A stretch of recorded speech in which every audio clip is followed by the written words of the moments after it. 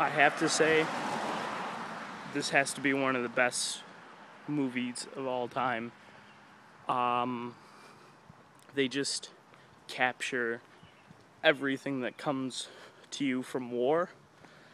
Because I know a lot of veterans, and I know a lot of veterans who were in Vietnam, and the experience is just destroying you on the inside, because it's not just an all-around bad experience. If someone goes through that, then it's just horrible. But you're making friends, you're making lifelong friends, and then you're watching these friends die before your eyes. Or you're watching these friends go insane by literally the torment that other people are putting on them. And it's just, it hurts me as a person to see this. The first half of the movie is probably the part that impacted me the most because of Gomer Pyle.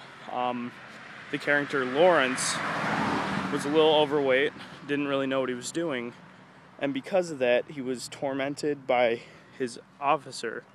And eventually got to the point where his officer was just so sick of him that everyone else got punished when he messed up, which made them lash out at him. And all these just horrible things happening to him just drove him insane, and he killed his commanding officer, committed suicide. I mean, seriously. I've seen people push to that point, and it just, that weren't even in war, so I can't imagine what it'd be like with all the physical exercise, the physical torture, plus the emotional pain, the no rules, nobody protecting you.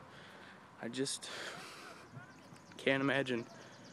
The score to this movie was pretty good for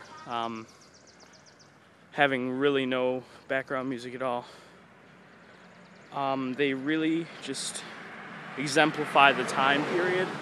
It's all, music from the Vietnam War, which really gives you that feel, again, that you're in there. And now let's talk about the main character. The reason I like the main character so much is because to me, he's so identifiable. You know what I mean? Like, I think I would be the same way as the main character if, I was in war, if I was, watching my friends get killed, if I was going through physical torment while having someone yell at me. I think I would act the same way the character did. And that really hit me hard. And the last thing I have to say is that before I watched this movie, I had no idea where half of the memes that I was saying were. Oh, me so horny. I love you long time. All those, oh my gosh. Me as a person, that's fantastic. I just love it. Because me and my friend were just cackling all day long. And then the drill sergeant kind of hit his fatal hero. He was a fatal hero for the most part, because he really just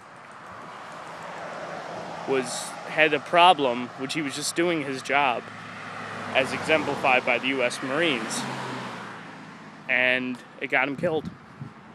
He wasn't even in battle. But overall, give this movie not 2, but 1 very good thumbs up, and I recommend it for anyone who just wants to watch a good flick with their buddies, a good war flick, or if they want to write a paper on something, this would be a great movie to do it on.